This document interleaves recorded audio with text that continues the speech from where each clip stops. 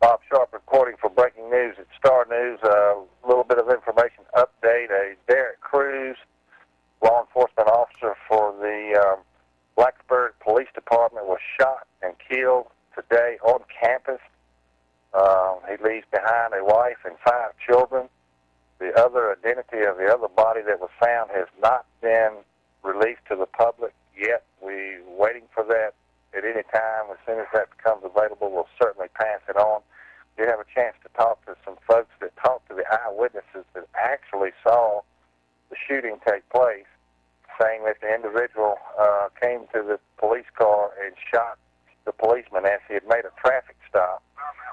And then as law enforcement converged on the area, they opened the police cruiser's door, and the individual fell out and was killed there on site. We'll have more information as it becomes available. They had a candlelight vigil tonight. They're on campus. They're in front of the memorial of the 33 people that were killed in the massacre 4 years ago. Also, we did visit one of the crime scenes. We hope to have more information as it becomes available. Stay tuned to Star News for the latest information.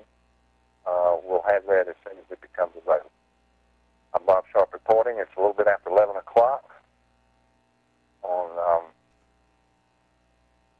this evening, and we'll have an update just as soon as we have more information.